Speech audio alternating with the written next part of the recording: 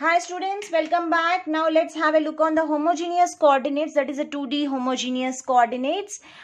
In the previous videos, I had given a formula, means the metric representation of homogeneous coordinates. Now in this video, I want to give a clear information regarding what exactly the homogeneous coordinates is.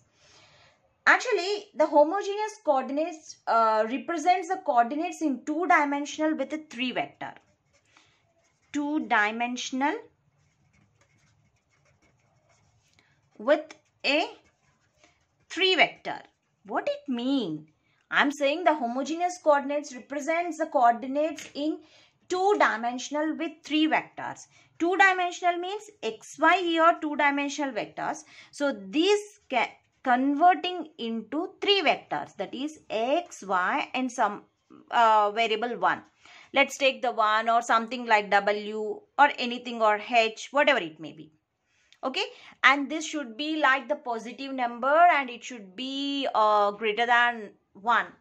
It's better if you take 1 as a h, then the calculations becomes very easy.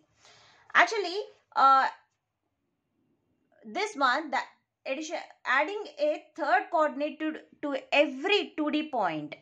Adding a third coordinate to every 2D point is going to convert the two-dimensional into three-dimensional. That is the main concept. You can, if you change the 3D into, if you want to change the 3D into 2D, you get the same answer only.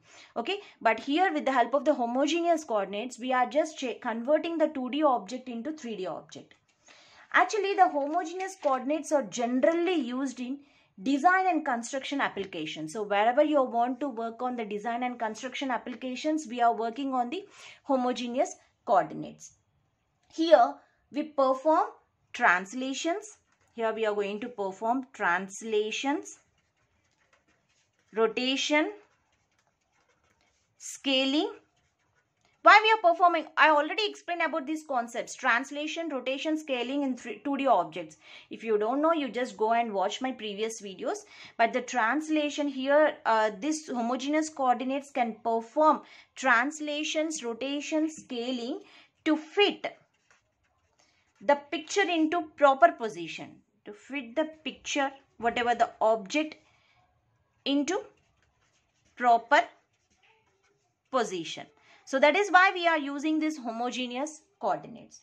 Now let's discuss how these objects, that is a two-dimensional, is going to be converted into 3 vector.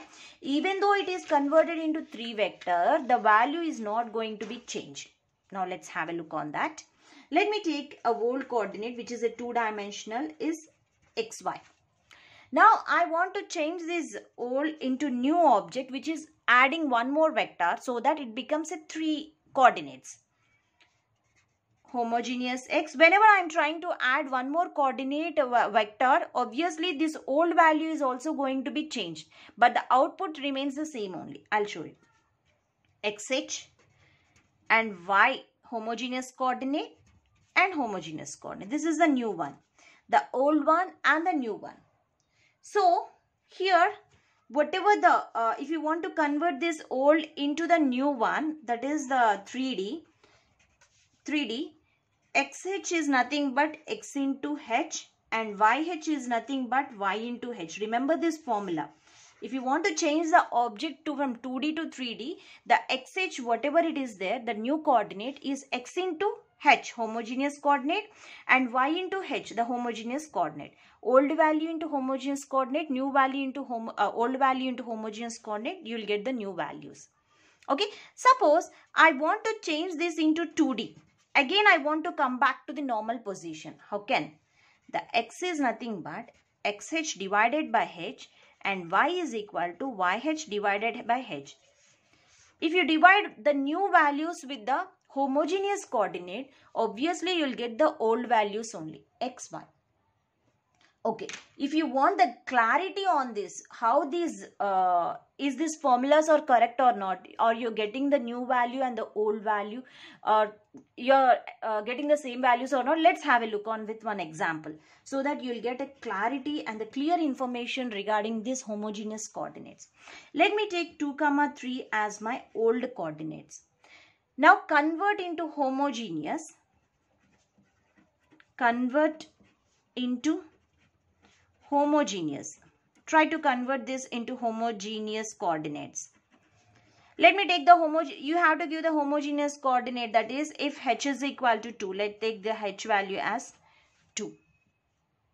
Obviously, if you take 1, then the calculation will becomes very easy, but I want to take more than 1 also, because you have to take any positive value. So I am taking the more than 1 so that you will get clarity on this thing. So let's take the new coordinates. The new coordinates is xh means x into h, that is x, this is x and y. H is 2, 2 2s 4, that is 2 into 2, 3 into 2, and h value is 2. Okay, then you are getting 4, 6, 2. So this is my new homogeneous coordinates. The 2D is converted into 3D. Okay, the 2D object is converted into 3D. Now let's convert back. Convert into 2D. Again convert this 3D into 2D. Apply this formula. X is xh by h. Xh is 4. 4 by h is 2. And yh is 6. 6 by 2. That means you are getting 4 by 2. 2, 3. Is it your old coordinates, right or wrong? This is the old coordinates. So this is how you can use the homogeneous coordinate. I hope you understand these formulas. Now let's have a work on our concept, that is now expand the 2D objects into 3D. That means the translations, rotations and scaling. Apply these homogeneous coordinates in translations, rotation and the scaling. I am explaining the formula, students, so that you can apply these formulas when you are working on the problems. Okay, for homogeneous coordinates. So actually our general x dash is tx plus x and y dash is ty plus y. Okay, so the matrix representation is tx, ty plus xy is, so this is a matrix representation of x dash, y dash. Now let's add a homogeneous coordinate, x dash, y dash, h. Now 1, 0, tx, 0, 1, ty and 0, 0, h. So in place of h I am taking 1. It's better you can take 1. So that the simplification becomes easier. This is nothing but the 1 is nothing but the h value. And x, y, 1. So this is a formula for the translations. Now let's have a look on rotation. The homogeneous coordinate, 2D homogeneous coordinate on rotation. So the general formula without homogeneous coordinate is x dash y dash is equal to cos theta minus sin theta cos theta into xy. Now let's see the homogeneous coordination on rotation. 1. Adding one more vector. I am converting the 2 vector into 3 vector. Matrix representation is cos theta minus sin theta 0, sin theta cos theta 0, 0, 0, 1 and x, y, 1. So this is a formula for the rotation. Now let's see about the scaling also. The homogeneous coordinates for the scaling also. The scaling is generally the formula is x dash, y dash. In the 2 vector it is sx 0, 0, sy is the scaling factor xy. Now let's see the look on the homogeneous coordinate x dash, y dash, 1. I am taking the homogeneous coordinate as 1. Sx 0, 0, 0, sy 0, 0, 0, 1. So this is the homogeneous coordinates for all the transformations, translations, rotation and scaling. Thank you.